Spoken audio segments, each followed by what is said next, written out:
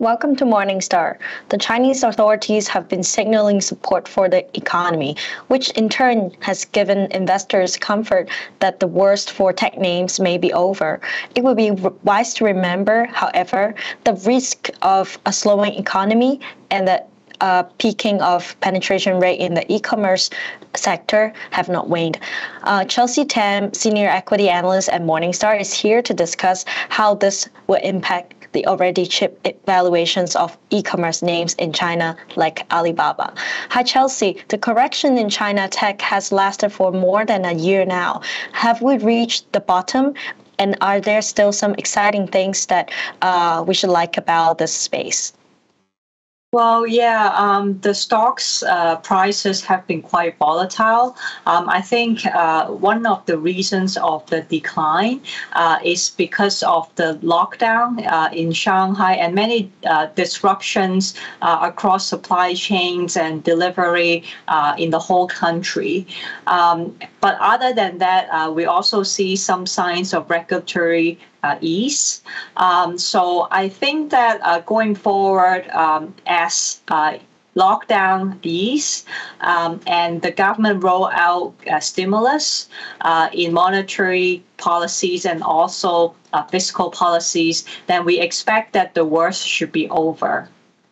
Right, but from here on out, since lockdown is over, are there other signs that you see would be a risk or a further downside that investors should be alerted on? Well, I think there is a possibility that there is some sort of lockdowns as we have seen. We see that like Beijing, Shanghai, they have tightened lockdown measures. So these will be very important and really drive, I think, the short-term price fluctuation for these companies. I think generally speaking is the macroeconomics related to like lockdowns and also like just the really weak consumer sentiments even before this wave. That would be like the main downside risk, I would say.